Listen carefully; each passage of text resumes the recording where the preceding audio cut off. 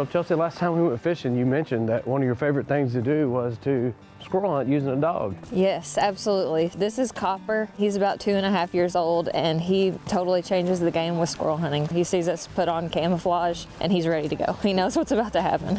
Last time we were out kayak fishing, it was just you and I. This time you brought your fiance along. I sure did, yeah. So it's pretty cool, you know, young couple, and you guys love to hunt and fish together. Yes, we've really enjoyed being together and getting to experience all this stuff together. And we got this dog 2.5 years ago, and he's been a lot of fun for us to just continue to hang out and learn more about each other. All right, that sounds pretty promising. Get him, Copper. Here it is, setting right here, a fox squirrel. Yep. Right here on this little end of this cedar tree here. I believe you can probably get in the spot there and get a good shot. You hit the branch popping out on there. There it is. Nice shot. Thank you. That's a big old fox squirrel there. Look at it. Good boy, oh, Copper. Man, the dog, they absolutely love that. That's what he lives for right there. Leave it. I'll tell you what, you get about two that size, you got a mess. Come here, Cop. Pretty good sized fox squirrel. So if a dog picks up a scent and he knows that a squirrel's went up that tree, when this squirrel changes trees, some of these dogs will move with them. He might have one now. When they timber out, he's really good about keeping his eye on them. So he's probably one of the better ones we have that can follow that squirrel anywhere. There he goes. He's bailing out. He's bailing. Where? Oh! Up here. He's up here. Can we get him? Yeah, go ahead if you get a shot. Stay on him, Copper. I think he's still in this one. Oh, I see. Climb up there and get him. There we go. I think he's slightly holding on. He just jumped out. Get him, Cop. There we go. Good boy. Yeah, that, Good boy, that squirrel's bailing out like you hit it and it was hanging in there. Come here, buddy. He's like, hey, this is mine. I worked hard for this Good squirrel. boy. Good boy. I believe you got it. Nice shot. We got two squirrels, one gray, one fox squirrel. There you go. Nice job. Good boy. Nice job. Good boy, So Copper. I never did see that thing setting. It bailed out before we really got on it, didn't it? Oh, yeah, yeah.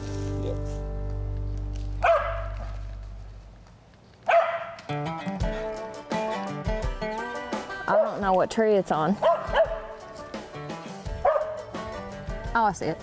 I can see the squirrel, but I don't have an angle on it. Yeah, I got a pretty good It's shot at it. up that locust tree, that thorn tree, all the way up where it splits. It's on the left-hand branch, probably about 20 feet from there. There you go. Get it, Cop. There you go. Good boy. There we go. That was a great shot. Thank you. Nice job. Good boy. He looks pretty proud. You should be proud. That was great. There's a lot of squirrels in here, man. Chelsea, now how much were you into hunting before you two started dating? Not much. I mean, I've always been into shooting guns and stuff with my dad because he's in law enforcement. I think I went deer hunting and maybe squirrel hunting with him once or twice when I was a kid, but I was so big into sports, never really big time hunters until meeting with Jordan, and then that's just kind of like our thing to do. I know some young couples that do hunt a lot together, and they all seem like they have great relationships because when you get to do something that you really, really, really enjoy doing with someone you really enjoy doing it around, it just makes for a special bond, you know? This dog is adamant that it's on this tree, and you can look at this tree and see holes all over it. Definitely a good place to hide out. I'm sure that in the couple years you guys have been hunting together, she's probably taught you a thing or two, though. A lot of patience. Yeah. Taught me patience and, you know, taking a step back to when I was in her shoes, learning the ropes. So, you know, kind of coaching her through stuff and teaching her all the stuff that I learned growing up. They say the absolute best way to learn something is to teach it, right? It is. And if you think you know something really well, when you teach it and you start explaining to someone why you do certain things you do, it makes you look at it from fresh new eyes. So I'm sure that's been a really cool situation for you, even though you've been hunting all your entire life. Get on the tree. That sounds promising. I tell you what, I bet when these squirrels run in there and jump in these cedar trees like this, it works 100% of the time, most of the time.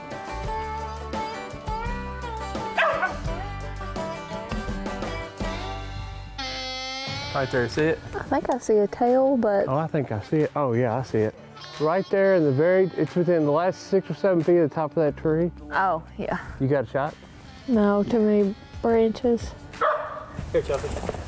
I don't know if I can get him with a shotgun. Squeeze the trigger. We've got the squirrel up here, we've seen it, but we can't get a really, really clean headshot. Only way to get it out is the shotgun. Hey, be ready. Well, you already got the shotgun. Okay, well. We got faith in you. Here it comes. Get him, Cop. Good boy, Copper. I knew after he got on the ground that we were going to see a little shake going on. I'll tell you what, that joker went to the very, very, very tallest part of that cedar tree. Yeah.